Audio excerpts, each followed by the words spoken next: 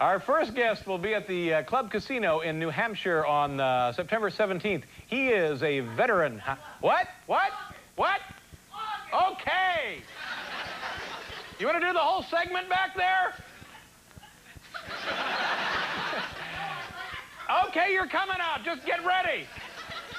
Wait a minute. Let me finish this. Our first guest will be at the Club Casino in New Hampshire on August 17th. He is a veteran actor and a very funny comedian and, ladies and gentlemen, a world-class skier. Please welcome Buddy Hackett. Here he is.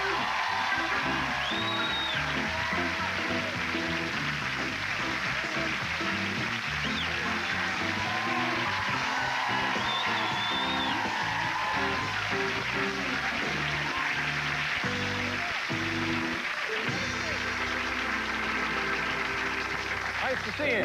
Thank you. You look great. You look like you're terrific. Yeah, I haven't seen you in like 5 years. You were here on the show.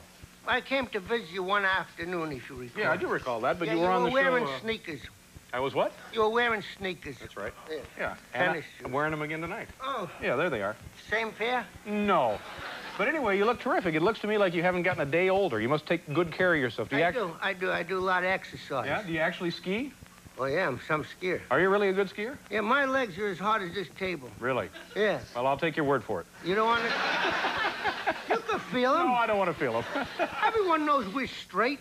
Well, that's right, but still and all, I'm not all that crazy about feeling your legs, if you don't mind.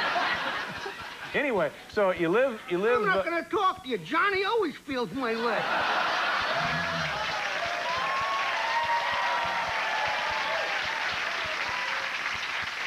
Sometimes if I have a hot night, I get a kiss goodnight. Is that right? Oh, yeah. Well, he spent too much time with Ed, I think, is the problem.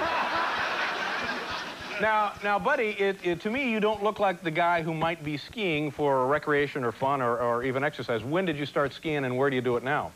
I live in Aspen, Colorado. Mm-hmm. And I started skiing at Grossinger's Hotel in 1945. Mm-hmm. I come out of the Army, and I went up there to get a job, and I was taking care of the skate rentals and helping people lace on their skates and take them on hikes. And there was a guy, Siegelbaum, and he said, you want to learn to ski? You would like to ski? You wish to ski? I said, listen, you Nazi, I just come out of World War II. I was in Aachen, Germany. Don't be telling me about Jew learn to ski. Jew learn to die. Yeah, well. So anyway, you know, then he just talked that way. Yeah. And, wasn't really a Nazi then, is what you're saying. No, just talked that way. I knew that he really wasn't a Nazi because I seen he had blintzes in his pocket. So anyway, I'm glad you give me a plug for that Club Casino because every 2 years I work there. Uh-huh. And nice place, big resort area? Well, it's a beautiful beach, Hampton Beach, New Hampshire. Uh-huh. And old young people, that's why I come on here to plug it, because it's got old youngsters like you got. Uh-huh. It's not oldsters. You know how old I am? No, how old are you? 66. Wow. Yeah, sure. I have a card. If you show this card in the subway, they give you a ticket to come back free. Really? Yeah, but they can't guarantee that you'll live down there. You know, you really don't look 66. Well, I'm not 66 yet. I got another 9 days. Oh, well, that would be the difference, Yes, yeah. that's right. That's what threw me off. But you got a keen eye. Anyway, I have some good jokes to tell you if you want to, if you could talk some more. We're not doing so bad just this way. What do you want to do? You want to tell jokes? I like to All right, tell just you. tell some jokes. Go ahead. You pick the topic and then tell the joke. Announce the topic, do the joke. Announce what topic? Of the topic of the joke. And now a joke about... Well, most of the time I don't call it a joke. I call it a story. This way you're covered in case it don't go over. It's only a story. The pressure is not there. One of the smart things to do. All right, tell us a story. Well, this guy is in a doctor's office and he's getting examined, see? Yeah. 2-hour examination. Wow. Doctor says to him, I have to talk to your wife. He says, she's in the waiting room. She been there 2 hours? No, he says, I told her it'd be a while. She must have come in 10, 15 minutes ago. He goes out, the doctor says to the wife, listen, that husband's a workaholic. He works too much. I talked to him. There's nothing. I can't help him. You could help him. This man needs 3 home-cooked meals a day. I know you can't do that, but you could get up a half hour, 45 minutes early, make him a nice breakfast. Have his dinner waiting when he comes home. Once in a while, you pack him a little something, take with him so he don't eat crap. He's eating crap.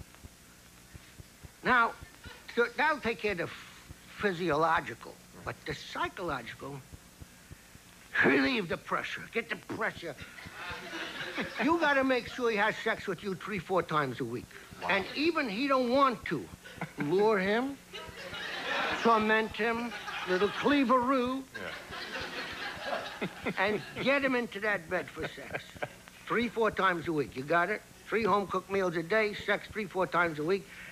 She says, thank you. They go home, and the husband said, what'd the doctor say? She says, you're gonna die. Nothing we can do for you. Okay, we have...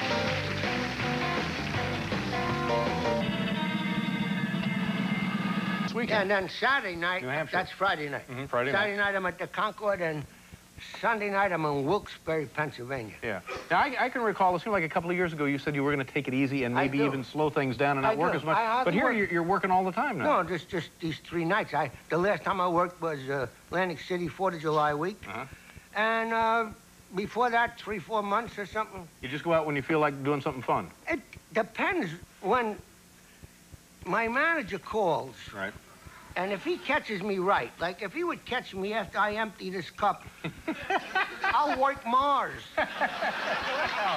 Well, yeah. It's a little rocket fuel then, is what you're saying. Yeah. Do you remember the first time when you started doing clubs and stuff, did you always have off-color material? Is that the stuff you started with? Do you remember the first time you told like a dirty joke or what then would be considered? Yeah, but in the beginning, I was spotless. I didn't even say hell or damn on stage. Yeah, you probably couldn't in those days, right? Well, in the beginning, but after a while, once you're filling a room, you say what you want. Yeah.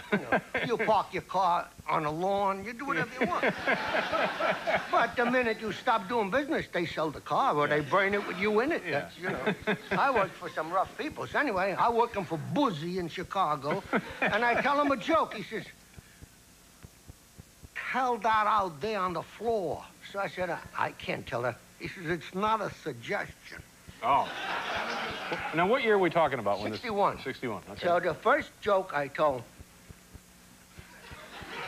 Oh, you don't get nervous like John. He gets so nervous when I'm going to...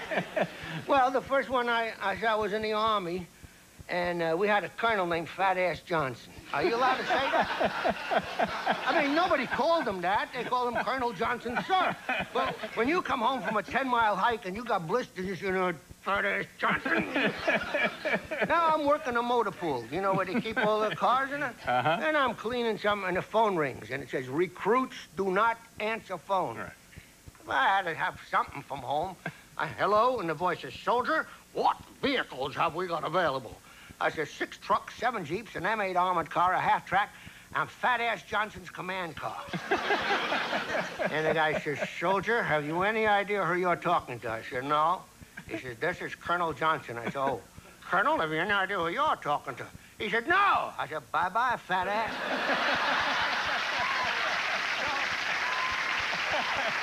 Sure.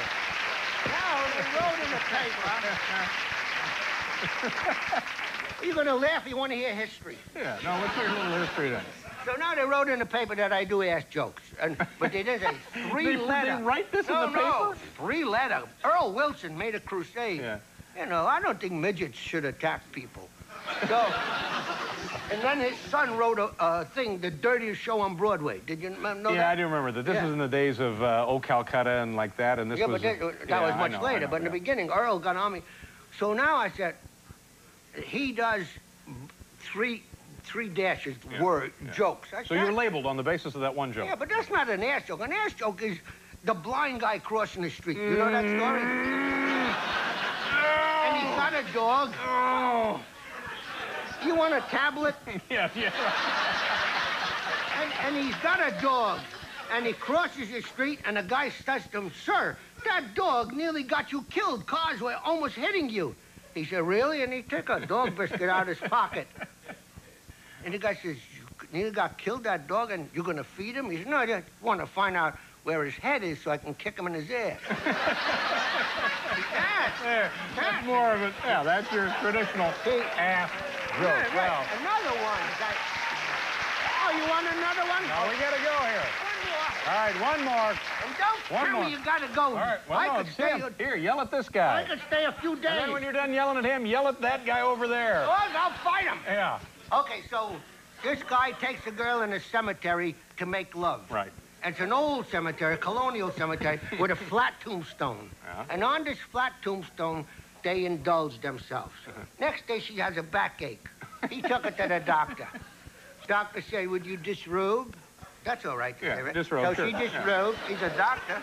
Yeah. Yes. Hey, she disrobed. He said, turn about. She turned about. He said, how old are you? She said, 28. Why?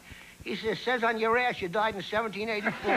you go. Nice to see you, buddy. Buddy Hackett, ladies and gentlemen.